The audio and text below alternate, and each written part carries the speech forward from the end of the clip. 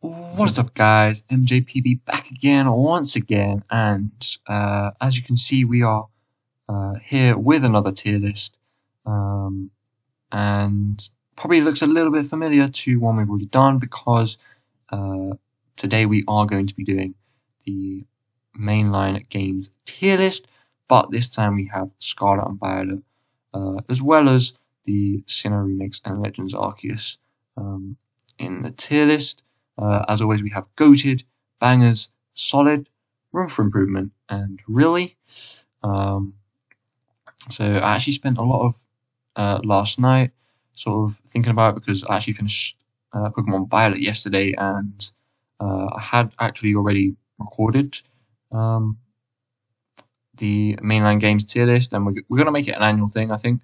So this is going to be the Mainline Games tier list 2022, but I had already recorded it, but then I was like, nah, Pokemon Scarlet and Violet are going to be a lot better than what I've put them as. So, yeah, without any further ado, I can quickly show you. So we got, I did two sort of versions on sort of Excel. If you can't see, we got sort of replayability as like a 20 mark system, as well as story and Pokemon, because they're like the biggest things for me in a Pokemon game. And this is purely on like a playthrough. So literally just you get the cartridge and then you just play through it like that. So replayability, story, and Pokemon are probably like the biggest three factors for me, and then music and challenge are quite important ones as well. Structure's kind of an important one for me personally, but obviously structure, aesthetic, gameplay, and features aren't going to feature too heavily, are they? So I did one where it was best to worst, so it's a ranked system, and then I did one where I did like a grade system, so I ranked them all with letters first, and then I sort of did it that way. So which gave a better even spread, if you can see a lot of the numbers here. But yeah, without any further ado, we'll move back to our tier list. And what we'll do with every Mainline Games tier list is sort of compare it to what we did last year as well. So red and blue are unfortunately going in really. There's not really a reason to replay them. Story is a little bit mediocre now that we've had the newer games as well. So don't get me wrong, they are great games, but in comparison to the rest of the games that we have here, they're just not gonna cut it, unfortunately. So for me, I'm more likely to play yellow than red and blue. That's just a fact. But it's probably still not pushing that room for improvement bit. But yeah, we'll sort of see. It's basically the same, but difficulty's harder because you only get Pikachu as your starter, which isn't that great early on. But then you do get all the starters as well. So very similar to red and blue, just a little bit harder, basically. We then move on to gold and silver, which for me, I'd probably put just ahead of yellow. But I would potentially put yellow. No, I wouldn't. Yeah, no, yellow is actually quite a good nostalgic game. So for me, and although we have our things here, and if I do it by largest to smallest, we can see that red, blue, yellow, gold, and silver would technically be above yellow, but for me they wouldn't be. And then if we do it for the other one as well, then well, you actually have Let's Go Pikachu and Eevee below gold and silver, but that's not quite the case for my opinion. That was more of like a factual one, just to sort of see where we are with that. But yeah, gold and silver, fantastic games. But again, no reason to play them when I can play Heart Gold or Silver. This is an interesting one, Crystal. I'm going to put in room for improvement because I actually haven't played through Crystal, which gives me an opportunity to tell you about what we're going to be doing on the channel, hopefully in the upcoming year of 2023. So during, as of right now, I'm already recording a Mega Ruby playthrough. We've got Pokemon White Generation lot coming, sort of beginning of February. We're going to take January off from uploads, and then we'll go Pokemon White Generation lot will come out in February, and then Mega Ruby will come out, and then whilst this is happening, I'm just going to be doing a casual playthrough essentially of Crystal, and that'll come out as like a little series, and that'll be my first ever time playing through Pokemon Crystal. So I can't fully put a judgment on Pokemon Crystal because I've never completed it. I've played like an hour maybe, which is, for me, it's the same as Gold and Silver in that initial hour. But yeah, I think it is better. It's a little bit more difficult, I think, isn't it? So yeah, I look forward to sort of playing that and seeing where my opinion of it lies next year as well. I think that could be quite good.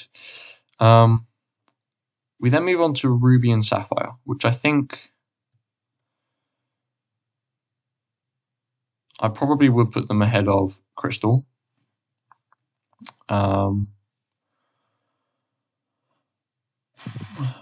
Actually, no, I'd probably put Crystal ahead of Ruby and Sapphire, simply because Black, Gold, and Silver, and Red and Blue, there's no reason to replay Ruby and Sapphire anymore, especially with Emerald as well.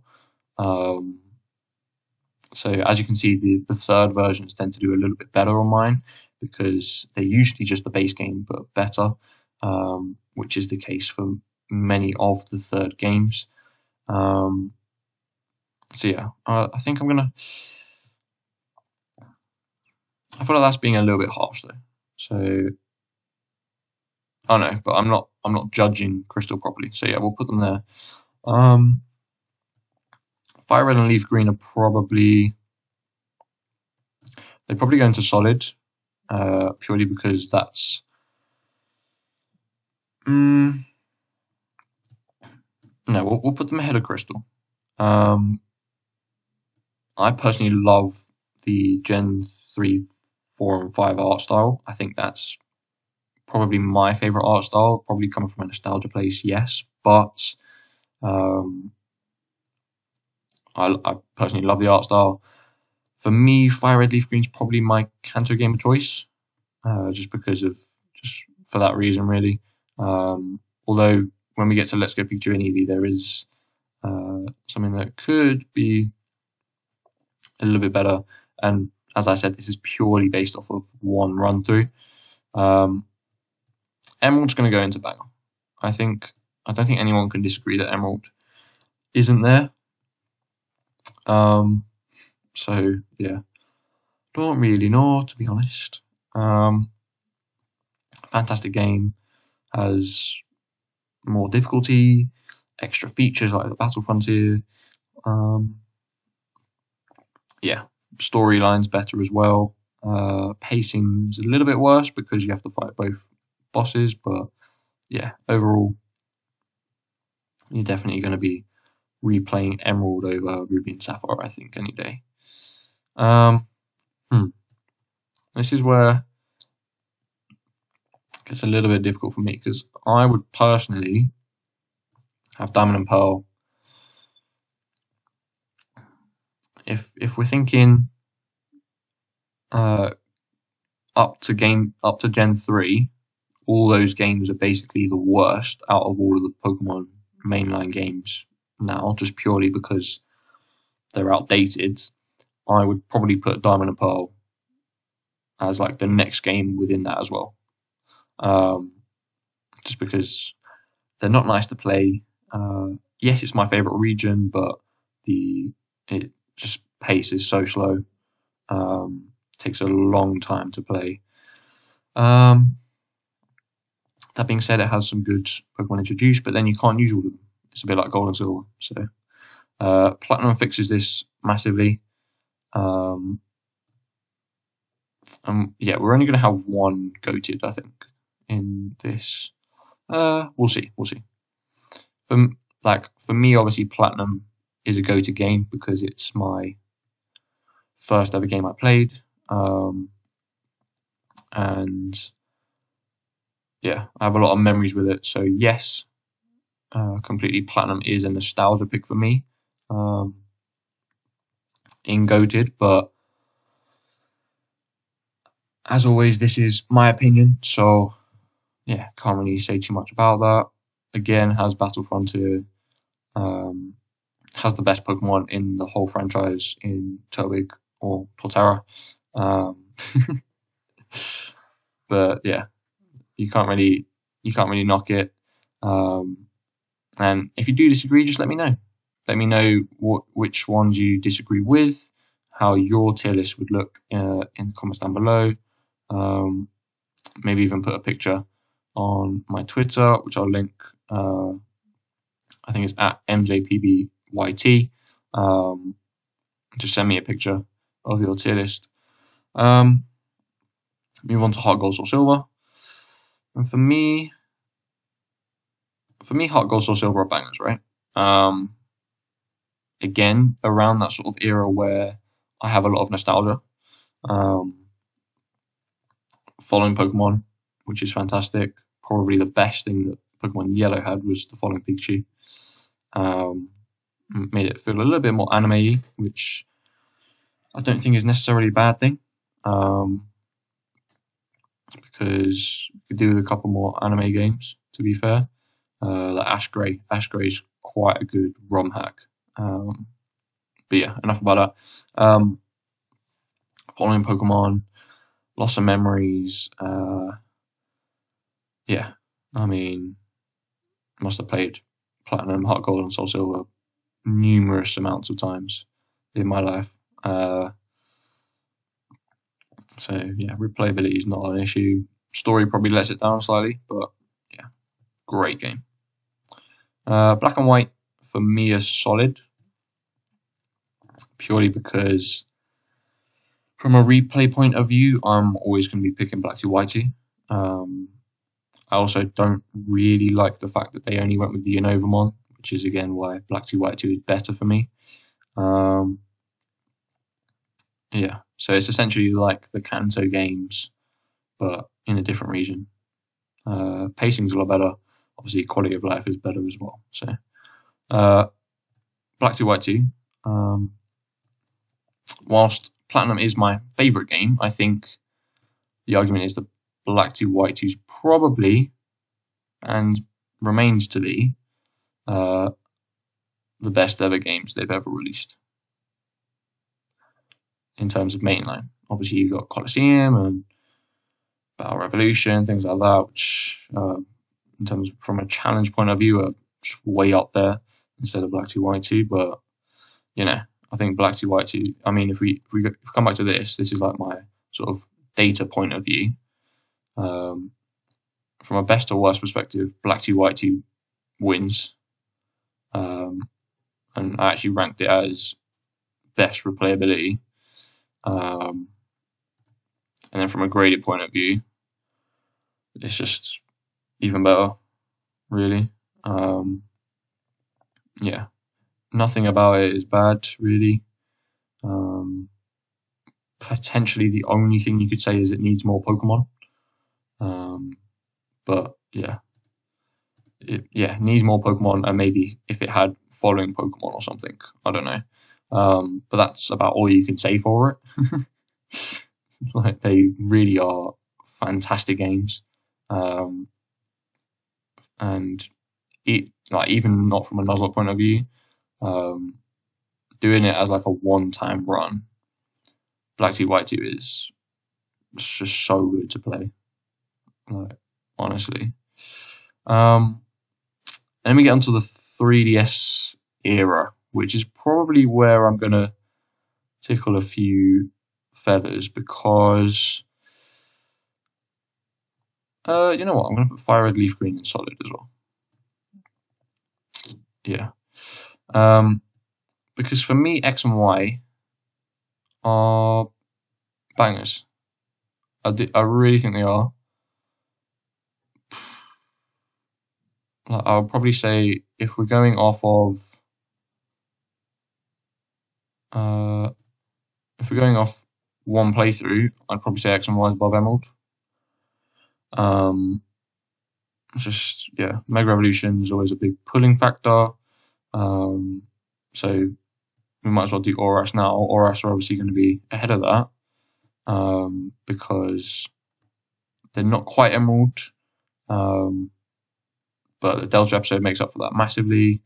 You get loads of different Pokemon from other regions before the end game. You get different starter options. So yeah, and you get Mega with an additional like 15 to 20 Megas, something like that, in Oras than you do in X and Y. So literally, 3DS era is if you want a one-time game to play through, I'd say Gen 6 is probably the area which most people will pick. Sun and Moon, I think. Oh, would I play Sun and Moon or Black and White more? I think I'll play Sun and Moon more. Mainly for the champion fight, because I love the sort of Kukui music. I think that music is really, really good. It's also something a little bit different, and you still have older Pokemon to play with. Replayabilities and the gameplay isn't too bad, especially if you're on a newer DS. I think Sun and Moon are there, which then brings us on to the last 3DS games, Ultra Sun and Ultra Moon, which I think at the moment are bangers. I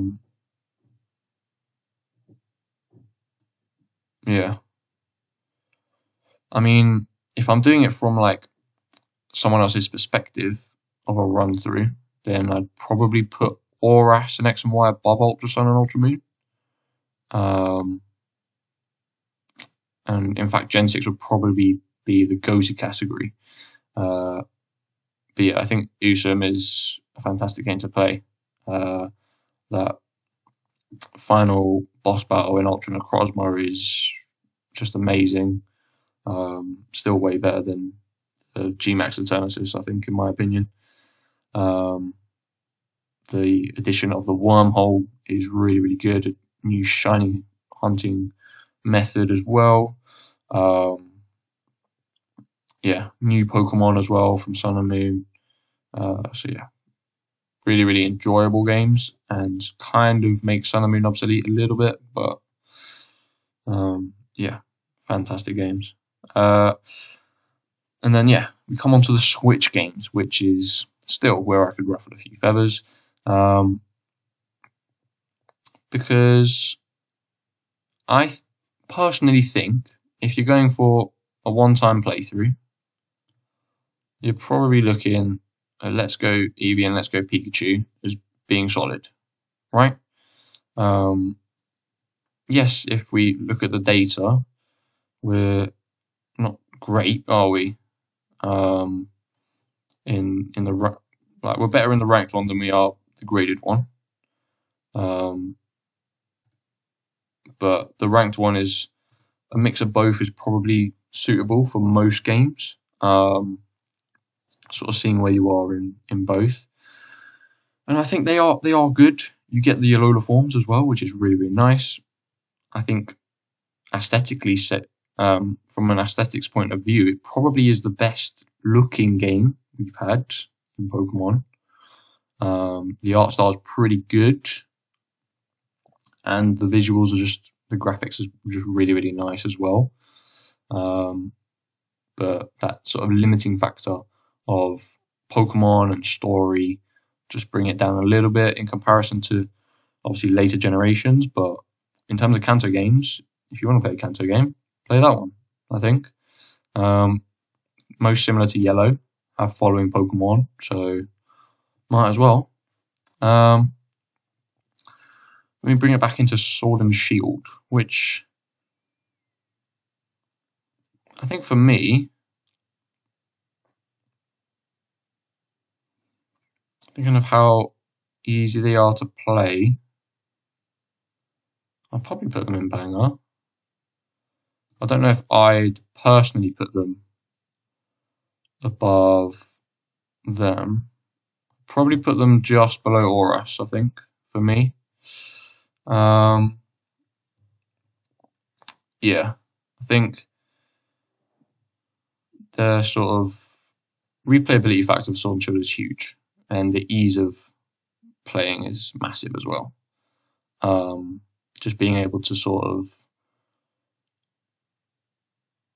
train things so easily, get access to loads of Pokemon with the DLC now as well, the DLC being a huge factor of replayability as well. But yeah, pretty good games. Yes, there's not really a story, but the DLC sort of makes up for that, so you can't hate on it too much. BDSP, this could be interesting. I think they're solid games. I don't think they're horrendous, right? I'll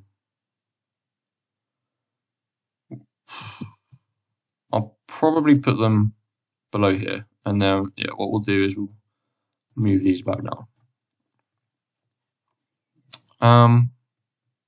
Were they what I was hoping for as Sinnoh remakes? Not particularly.